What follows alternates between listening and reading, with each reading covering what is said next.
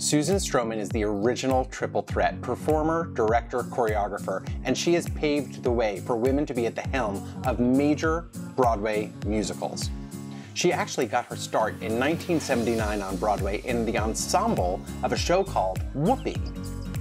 Director Hal Prince recognized Stroman's talents and hired her to choreograph his production of Don Giovanni at the New York City Opera in 1989.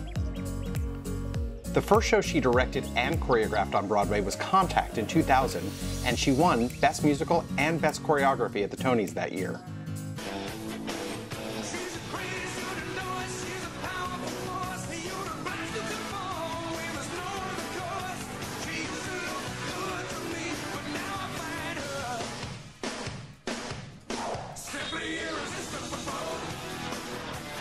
Susan Stroman is the prime example of when you do what you love, the love returns the favor in the long run.